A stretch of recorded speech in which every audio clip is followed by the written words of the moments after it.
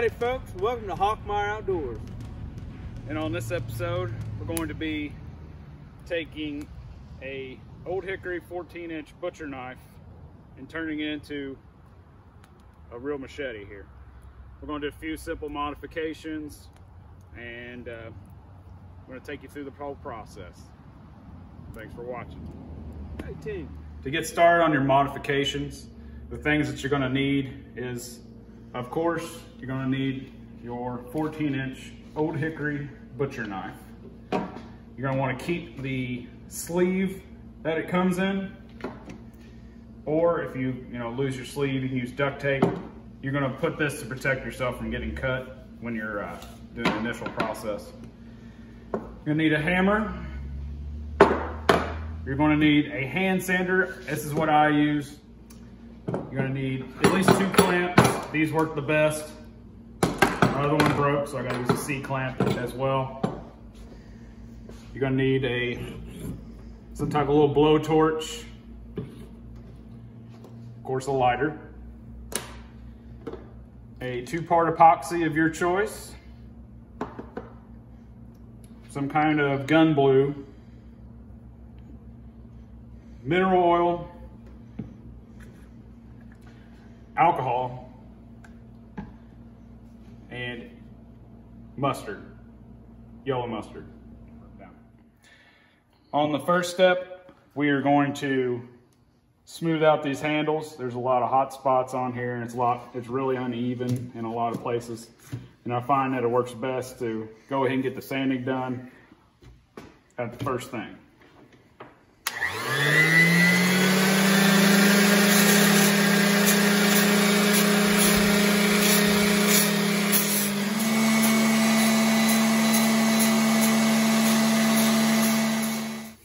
Handle's all finished. I'm gonna move on to the next step. One thing to add, probably another knife. You wanna get something that's gonna wedge in between here, because you want to do the opposite side of the Old Hickory logo, because it's a female and a male end. And this side pops out much easier.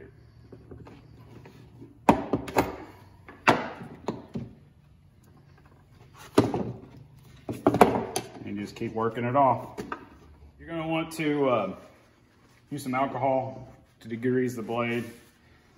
We're going to apply some gun glue to the handle, because underneath the handles they can start rusting and stuff like that, and we're just going to try to prevent that as much as possible. You're going to take your gun glue, you're just going to apply it, and it's going to turn colors, and it's going to give it a little protection underneath the handles.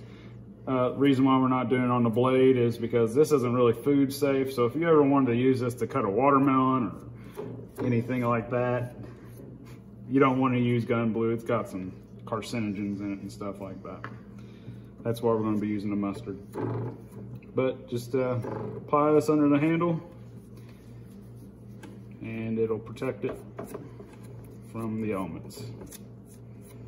You're going to want to be very careful. We're going to go ahead and degrease the blade with some more alcohol, because we don't want any oils on it again. We want the mustard to set really well. All right, next we're going to apply the yellow mustard. The vinegar in the mustard is what causes the force patina in the metal.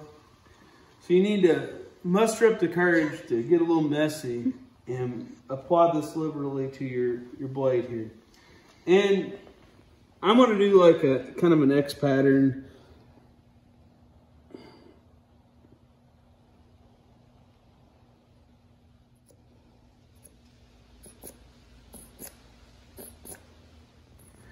All right, once you've left the mustard on the blade for about 10 to 15 minutes, really let that vinegar set in. You need to wipe the mustard off and then rinse it off with some water. Be very careful not to cut your fingers while you're getting the mustard off. And you can already see the effects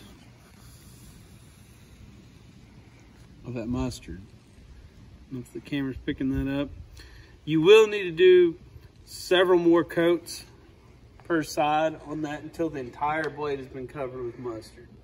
You get that full protection and that look you're looking for in there. The next step in the process of making this machete, we're going to scorch the scales of the blade. You're going to use your butane torch and your lighter, and you're going to be real easy with it. I want to make a distinct pattern in it. I like to go over the whole thing, just get off all the little frillies first.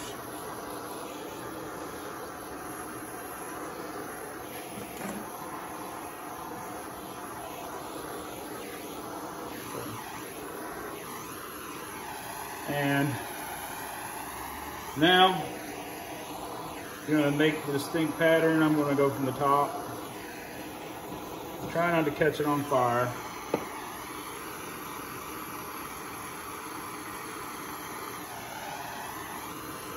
Go down a little bit.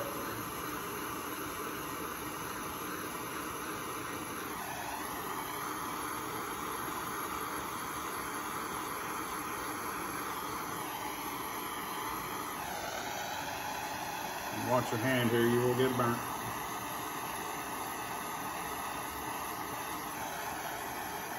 The very bottom.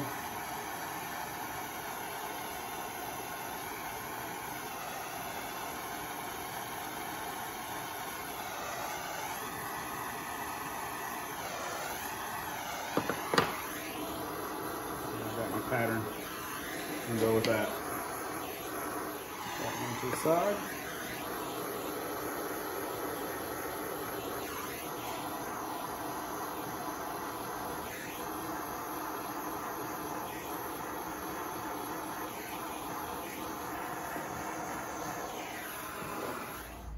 And that is your finished handles.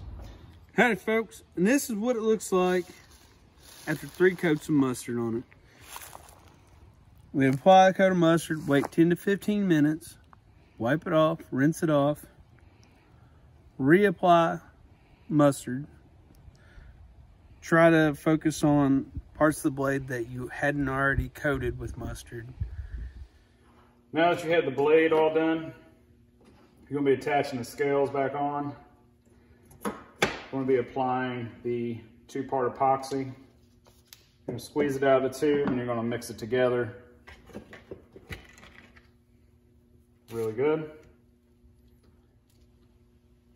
I'm going to be putting it on to the pins, putting it inside that. Putting a little bit, definitely in the middle. And to the bottom.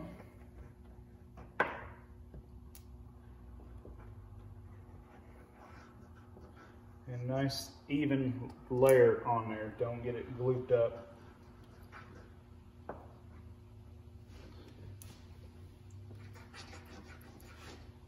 I'm just using a screw head right here.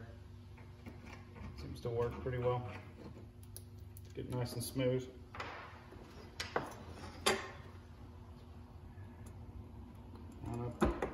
Line it up.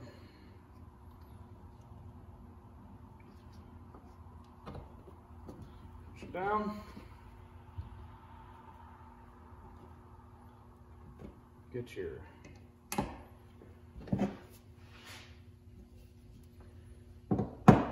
pins lined up.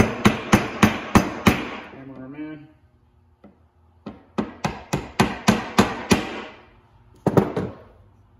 Nice and tight on there. Don't overdo it, so you'll crack your scales. After that, we're going to clamp them together. Let it sit for at least 5 minutes. This epoxy says 5 minutes on it.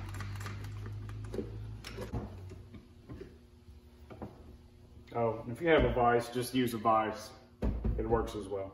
Once your handle glue is set, you're going to want to apply a little chopping block oil or mineral oil onto the handle. rub it in. And you also want to get some oil on the blade as well. So we took you through the steps to make a proper chopper. The Old Hickory 14-inch butcher knife came out real nice. Meyer's going to show you a little bit of how it came out. Yeah, that's the one we did on video for y'all. Bound chicken wow wow. I'm pretty pleased with it. Came out real nice. But you can make your own. But thanks for watching and have a good one.